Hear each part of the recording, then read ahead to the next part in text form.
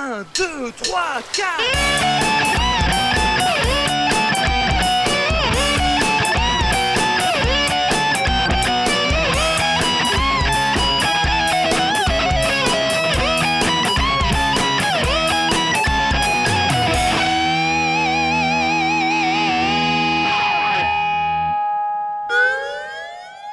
Salut à tous, c'est le mois d'août, et comme vous êtes tous en vacances chez mamie ou en train de voir vos amis, on a décidé de faire une petite vidéo tranquille pour la rentrée. Et comme toutes les petites vidéos tranquilles quand on n'a pas d'idée, ça sera donc une vidéo sur les jeux adaptés de films. Et tout d'abord, Sébastien, je tiens à te remercier de rester malgré les vacances, je trouve ça cool, parce que vraiment du coup ça prouve qu'on peut compter sur toi, et c'est bien, franchement c'est cool. Pas de problème mec. Métal. Cela dit, pour ajouter une difficulté, on va aller voir les jeux adaptés de films français. Alors vous le savez déjà, il y a une malédiction qui plane sur les jeux adaptés de films et une malédiction qui plane sur les films français. Alors malédiction plus malédiction, est-ce que ça s'annule? Ok. Graphisme photoréaliste, conduite proche de la simulation et bande son travaillée aux petits oignons. Vous voulez pas passer à la deuxième?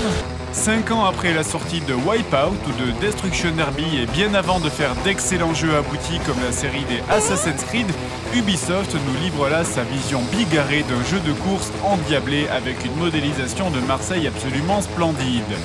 On pourrait presque entendre les cigales chanter. Et c'est parti pour le premier jeu, les visiteurs, la relique de Sainte-Rolande sur PlayStation 1. Alors, ce jeu est pas forcément super intéressant, mais si je le fais, c'est parce que chaque fois que je vais en convention, quelqu'un me l'offre. Alors voilà. Je l'ai fait, arrêtez de me l'offrir maintenant. S'il vous plaît. Déjà regardez ça, j'ai même pas lancé le jeu que même dans l'étagère ce jeu fait tâche. C'est à ma connaissance le seul jeu où les mecs se sont trompés de police d'écriture sur le côté de la boîte. C'est incroyable, t'as l'impression que le jeu te dit « Non, s'il vous plaît, ne m'achetez pas, je pue la merde !» Enfin, la boîte aussi a vendu rêve. Des missions aussi inédites qu'irrésistibles. Faire un strike au bowling ou préparer un hamburger.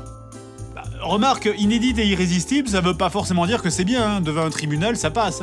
Allez, c'est parti. Ok, super, ça c'est un moment génial. Ouais. De toute façon, dans les jeux vidéo, chaque fois que tu vois un logo en arc-en-ciel, tu sais que tu vas te faire enculer. Il faut que tu rentres là, il fait n'importe quoi. Bah non, ça va, tu gères. Hein. Bon, donc ce jeu est sorti en 2001. En 2001, la PlayStation 2 est déjà sortie. Là, on est certes sur PlayStation, mais en fin de vie de la PlayStation. Et les jeux qui sortent en 2001, ils ont de la gueule. Du coup, bon, on va se dire qu'au moins, même si le gameplay est pourri, on aura des graphismes corrects. Ça perd l'hypopète comme c'est surprenant.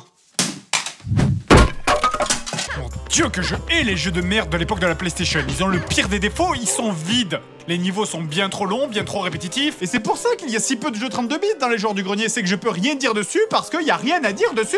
C'est comme si je prenais cette feuille blanche et que je vous disais « Waouh, regardez cette feuille blanche !» Ah, qu'est-ce qu'elle est nulle! Mais bon, je suppose qu'on va réessayer une fois de plus parce que vous aimez me voir souffrir. Allez, c'est parti. Encore un aquapart. Ok, ça pue la merde. Les chevaliers du zodiaque. Ok, ça va, bon. Vous savez, la beauté, c'est subjectif un peu. C'est pour ça que c'est toujours difficile dans un test de parler de beauté des graphismes. Mais là, non. Là, tu es moche.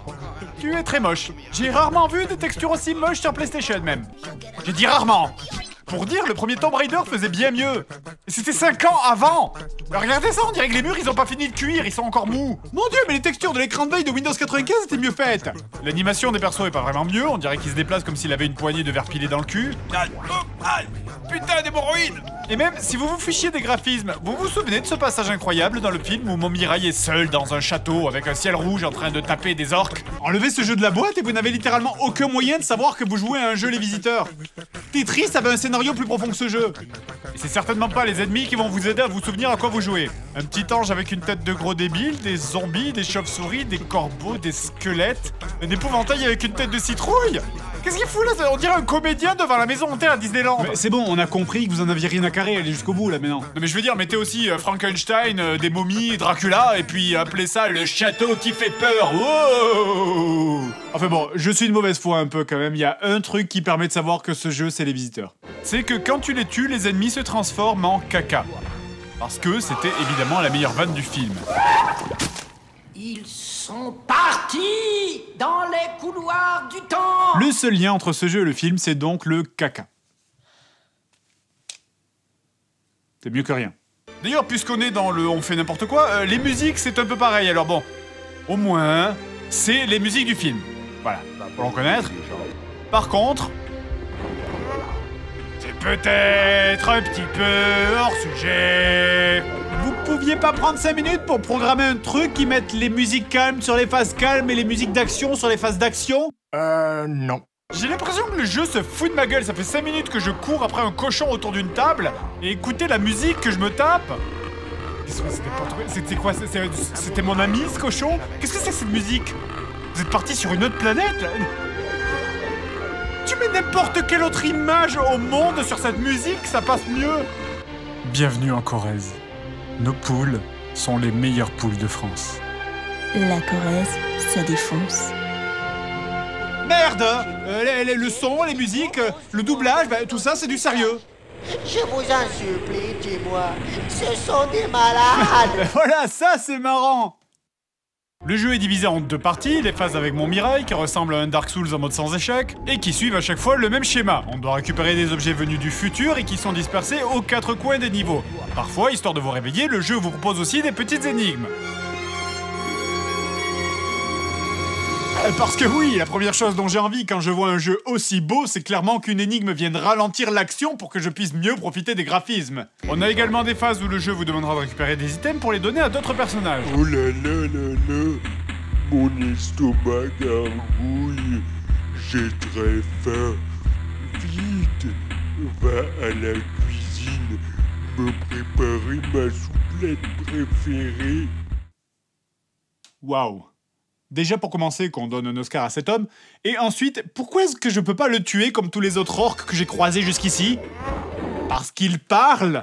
Bah bref, donc je sais pas pourquoi, mais on lui fait sa souplette, ce qui le fait partir et qui permet d'accéder au niveau suivant, le niveau avec Jacouille. Quelle bonne souplette, maintenant je vais aller voir papa et maman.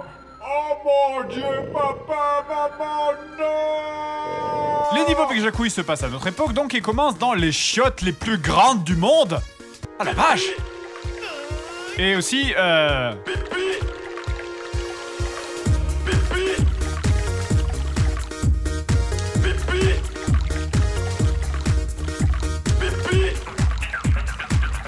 je crois que je viens de perdre 20 points de QI.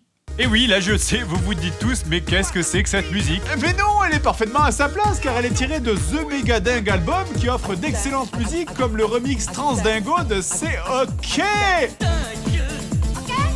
Ah, les années 90. C'était tellement mieux. Après, bon, vous savez, j'ai rien contre le fait de mettre des petits éléments interactifs, du genre quand tu cliques sur les toilettes, il fait pipi en criant pipi. C'est vrai que c'est particulièrement cocasse quand j'y pense, mais c'est le genre de choses que tu fais quand le jeu est fini. C'est marrant. Et le jeu, tu l'as fini? Ah non, pas du tout par contre, non, pourquoi? Quoi? Mais comment le jeu, il est censé sortir demain? Comment veux-tu que... Pipi. Bon bah voilà, à part ça, j'ai rien à dire sur le niveau de Jacouille. Sinon que c'est dans ce niveau qu'en à peu près 3 minutes, tu récupères la relique de Saint-Roland. Au niveau 2, qui est quand même le titre du jeu, je rappelle. Et surtout que je vous montre là des images d'émulateurs, parce que si je vous montrais des images de la console, voilà ce que vous auriez. C'est la même chose, mais il y a 2 fois moins de FPS. Bref, donc dans les niveaux avec Jacouille, il faut ramasser des bananes qui te permettent de faire glisser les gardes, qui te donnent des pièces qui permettent d'acheter des boules puantes et de l'orangina. Camoulox? Bravo, bien joué Gilles. Tu peux aussi aller ramasser un ticket de bowling sur un skater pour aller jouer au bowling, mais ça sert à rien. Tout ça en évitant les gardes du supermarché le plus fasciste du monde. Si vous voyez un pauvre, défoncez-le et jetez-le dans les poubelles. Donc, retour aux boules puantes qu'il faut lancer sur les gardes ici pour leur faire quitter la salle pour pouvoir finir le niveau. Sauf que pour ça, il faut passer... Mais attendez!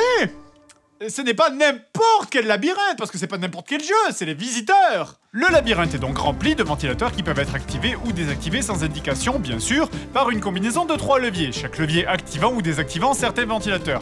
Mais tout ça évidemment de la façon la plus compliquée qui soit! Tu penses pas que ça va être un truc simple du genre si tu baisses un levier ça éteint un ventilo? Non, non, non, non, non. C'est genre le levier 1 en allume 2 et en éteint 3, le levier 2 en allume 4 et en éteint 1, et toi pendant ce temps-là, tu avances, tu glisses, tu tombes, tu changes un truc, tu avances, tu glisses, tu tombes, tu as oublié qu'est-ce qui fait quoi, alors tu avances, tu glisses, tu tombes.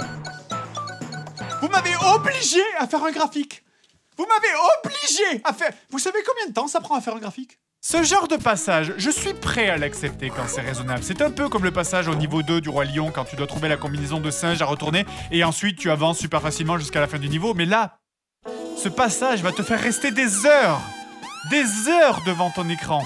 Le temps d'assimiler quel levier touche quel ventilateur. Et même comme ça, pour passer, le jeu exige que tu fasses des mouvements à la limite de la triche. C'est normal, là, ce que je fais, d'après vous, pour passer? C'est normal de devoir courir en raclant tellement les murs que j'en vois même plus, mon perso? Et d'avoir passé des heures à chercher la bonne putain de combinaison de ventilo pour que, au bout, la solution, ça soit... Ben, faut le tricher, lol. Comment vous expliquer ça avec des mots simples? Votre jeu est une merde. Il a l'allure d'une merde, il fait le bruit d'une merde, il a le toucher d'une merde, et s'il ne sent pas comme une merde, c'est uniquement parce que ses anciens propriétaires ont eu la gentillesse de le nettoyer avant. Je n'ai pas envie de passer des heures sur ce jeu. Personne ne le veut, en fait. Alors, les labyrinthes, vous allez arrêter ça tout de suite, parce que si j'en vois ne serait-ce que la moitié d'un de nouveau, je vous jure que j'aurai pas besoin de plusieurs heures pour vous retrouver et vous enfoncer ça dans l'intestin grêle. Avec la console. Et les manettes. Vibrantes. Allez bref, je vous propose d'accélérer la vidéo pour arriver jusqu'à la délivrance de ce niveau.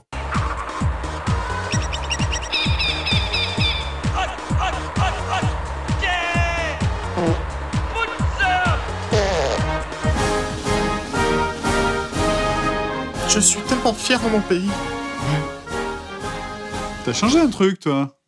T'as changé de t-shirt. Bon, il faut voir le côté positif. On va se dire qu'on a passé l'inévitable merde du niveau labyrinthe et qu'au moins ça, maintenant, c'est derrière nous. Le niveau suivant est donc retour avec mon Mirail. Et... Attends.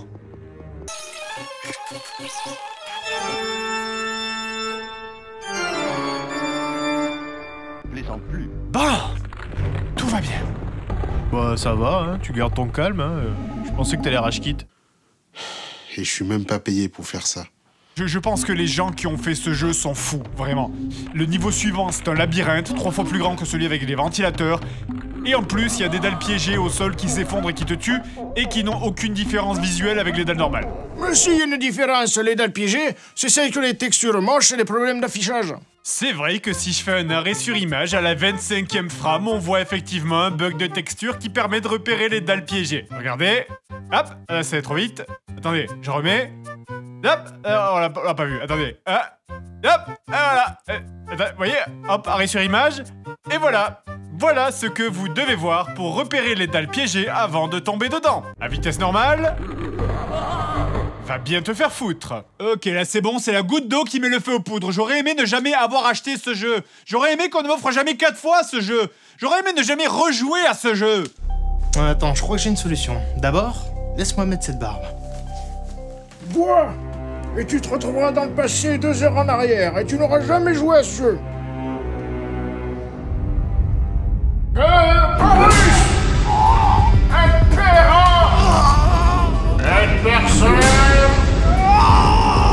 Il fait tous serrés.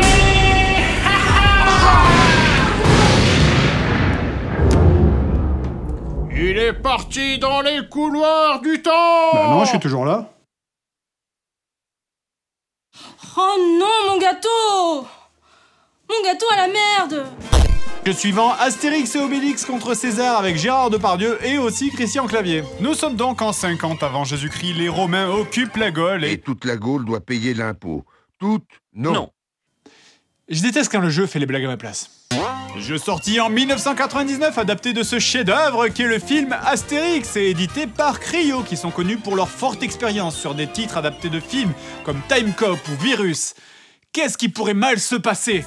Alors, donc le but de ce niveau est de frapper 75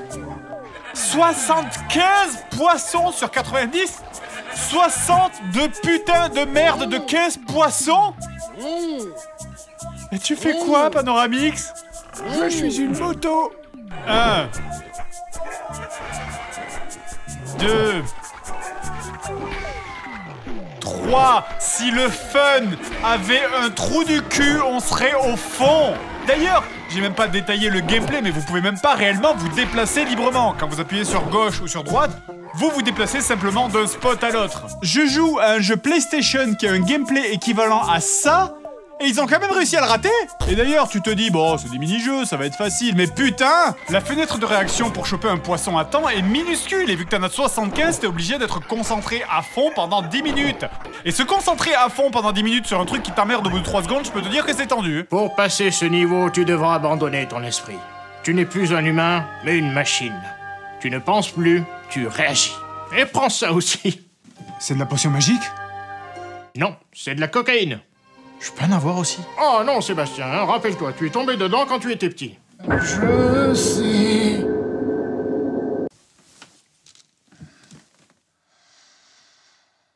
Vous savez ce qui est important face à n'importe quelle difficulté?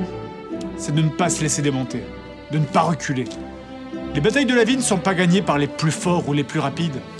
Elles sont gagnées par ceux qui n'abandonnent jamais. Et facile, hein? Bravo, bien joué. Évidemment, à ce stade du jeu, vous l'aurez compris, vous vous êtes bien fait niquer. Il n'y a pas de jeu, c'est juste une succession de mini-jeux, comme le décrit si honnêtement l'arrière de la boîte. Et revivez en famille les meilleurs moments du film.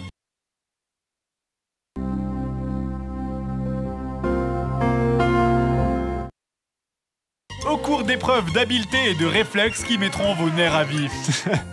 C'est tellement vrai. Mais putain, mais Astérix, y a tout pour faire un jeu vidéo. T'as des ennemis, t'as des power-ups, t'as des trucs pour régénérer la vie. Je veux dire, quand tu achètes un jeu Astérix, est-ce que t'as envie de taper des poissons et de servir des sangliers à des connards? C'est les tâches ménagères du village. T'es le personnage principal. Respecte-toi, nom de Dieu. Et c'est quasiment un exploit, mais ils ont réussi à rater le gameplay de chaque mini-jeu. Entre les problèmes de contrôle, Christian Clavier qui répète son sample de voix toutes les 3 secondes.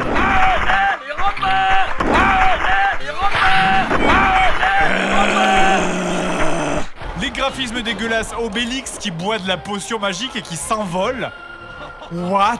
J'ai rarement vu un jeu qui racle autant les profondeurs de l'incompétence. Et si vous vouliez faire des mini-jeux, mais bordel de merde, au moins laissez-moi tous les choisir depuis le début. J'ai dépensé 350 balles pour une bonne sodomie, alors faites preuve d'un peu de pitié et laissez-moi choisir dans quelle pièce je me fais enculer. À un moment, pour être aussi nul, il faut le faire exprès, alors je sais pas qui a fait ce jeu, mais je vais le découvrir. J'ignore qui vous êtes. J'ignore ce que vous voulez. J'ignore quelle est la capitale du Honduras. Et j'ignore plein de gens sur Facebook. Si c'est de l'argent que vous voulez, moi aussi. Enfin, je veux dire, attendez, j'ai un double appel. Oui. Ah maman, non! Je travaille là, je suis occupé. Bisous, bisous, ciao, salut, ciao. À plus tard. Mais je vous préviens. J'ai acquis une expérience bien particulière sur YouTube au fil des années. Si vous arrêtez de faire des jeux maintenant, tout se passera bien. Mais si vous continuez, je vous chercherai. Je vous trouverai. Et je vous tuerai. Je vous passe le service après-vente. Oh mais... Allô? Allô? Attends. Non mais qu'est-ce que c'est que ce bide? Allô?